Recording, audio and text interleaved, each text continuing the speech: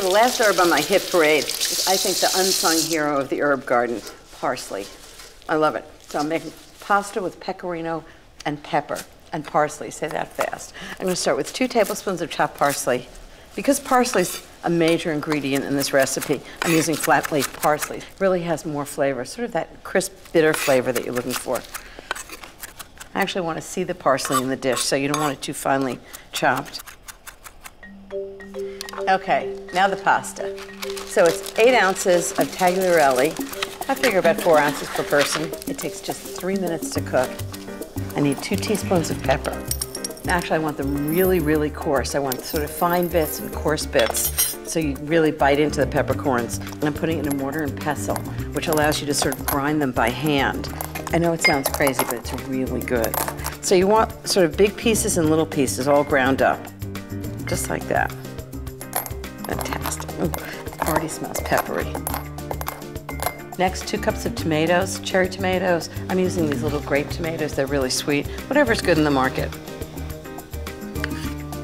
The next major ingredient is pecorino. This has a very sharp, sort of Parmesan-like flavor. I need about a cup total of grated pecorino. Okay, I think the pasta's ready. First thing I'm going to do is take a cup and just take out some of the pasta water so that if the pasta is a little too thick, I can always add that back in.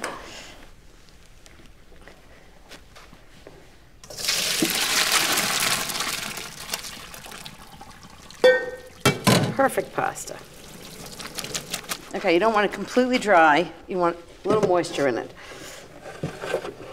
Okay, I'm going to bring it back right on the pot. I'm going to mix the sauce right in the pot. Okay, now, need 2 tablespoons of cream, 1 tablespoon of butter,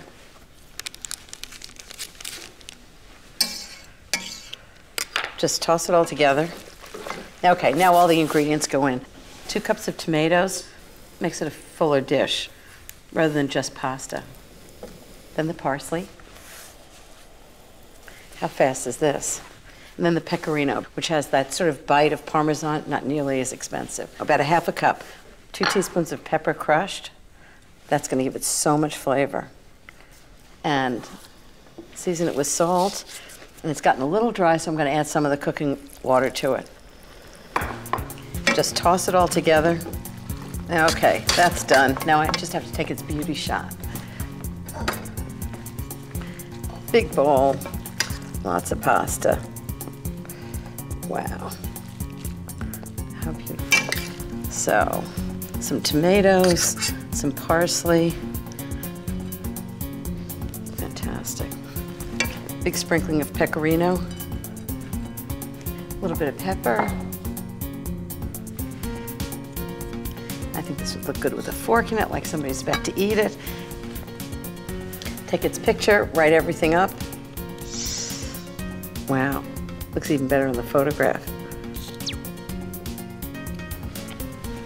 Have to make sure it's really good. So my recipe's good and everybody can make good pasta. One of the perks of the job. Oh, it's so good. You can really taste the pecorino and it's spicy with pepper. That's a good dinner.